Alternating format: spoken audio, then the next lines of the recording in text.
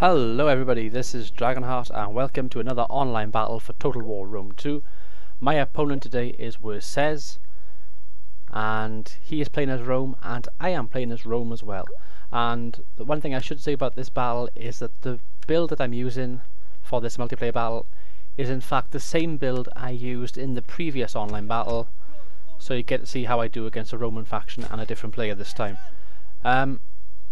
This battle map, I believe, actually I remember now, this battle map I actually selected is a battle map which is near to where I live in Wales, so we're actually fighting on Welsh soil at the moment, although I suppose at the time it wasn't Wales as such, it was one of the local tribes. The Silurian tribe I believe is the one which is nearest to me, so this is Silurian lands. Little history lesson there for you. Anyway, back to the video, because it's probably a bad idea for me to try and teach you history because my history is crap, but I try my best whenever I can. So we have the same build as last time, and I should say WerSes gave me a very good battle in this battle before I begin. He's a very good player from what I've seen of him so far. He's a lot better than me, put it that way. So I got my lovely gladiators there, look at them. Very beastly looking gladiators, reminds me of Spartacus. I love the Spartacus series.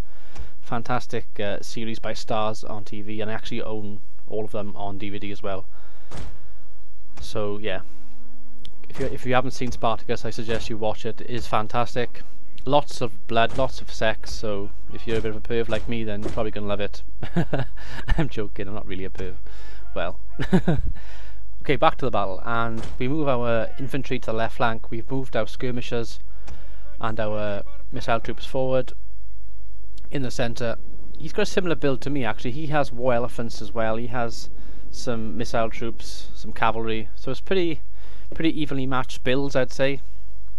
He's gone to the far right side of the battlefield. I've moved my cavalry to try and flank around him, and I should say, you've probably already noticed it, but I've actually forgotten to put the unit flags back on again, so it does get a bit confusing, but I will try my best to let you know what's happening with my commentary right now. I do actually change the flags in the next battle, so don't worry, it will be back to normal in the next battle. So I flank around with my cavalry on the far right flank, and you can see with the spacebar down, you can see what I'm trying to do with all my units, trying to flank him, trying to encircle him, try to do my own little Hannibal on him, which of course I'm more like Hannibal's goofy cousin when it comes to battles. Hardly like the legend himself. I wish I was like Hannibal though. Could certainly help me out in these battles. But anyway, he's bringing his elephants and his cavalry forward. I'm bringing my cavalry to go past them to the far right flank. I was hoping to try and flank around and perhaps make a run for his general. Slingers, I'm trying to engage them right now. Bring all my infantry to the left flank as well. I got a lot of infantry on the left flank, so I should try to use that positively. The elephants I start charging as well. Put attack in testudo on for my armoured legionaries.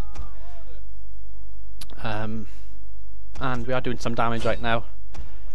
The giant ants are going again, and I suppressed the battle advisor. I really got to turn that off. I don't know why I haven't got it on. But as you can see, I'm trying to select some units which are not even mine, so it does get a bit confusing like this. So I do recommend, if anybody does fight an online battle, don't fight it like I'm doing, because it is very difficult to get away with it. And yeah, so we're engaging all his units right now. Apart from my general's still back at the battlefield. I always seem to forget my general. I always seem to leave him at the back and never get him involved. Something I need to try and improve on in the future. So I bring all my units forward now. He's brought his elephants in. I got my elephants in there as well. Doing quite well on the left flank. All my units seem to have broken his one unit there. The balance of power is evenly matched, probably just in his favour at this point in time.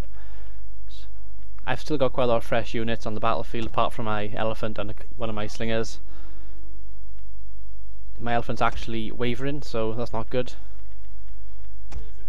Just charging my cavalry in. I'm trying to make a run for his general. I turned Draco on as well, try and get that cavalry effect going. His velites are in position to be fired at by my skirmishing troops. They use presence and loyalty of the 10th. The reason why I've got these abilities is because I picked oh, pardon me, I picked Caesar as my general on the selection screen for the units. I did notice that when you have warrior, commander, and strategist, if you play as the Romans, you actually have Caesar as a ability. So I thought I'd try it out in this battle to see what it does. All it really does is give you a couple of different special abilities. But as you can see, he's completely got the upper hand on me now. His units are completely decimating my units. He's still got his elephants. I've lost my elephants. Well, I do still have them, but I've only got 3 of them, and they are engaged with his units at the moment, so it's not looking good for them. He's bringing his elephants in. Bring my Triari in.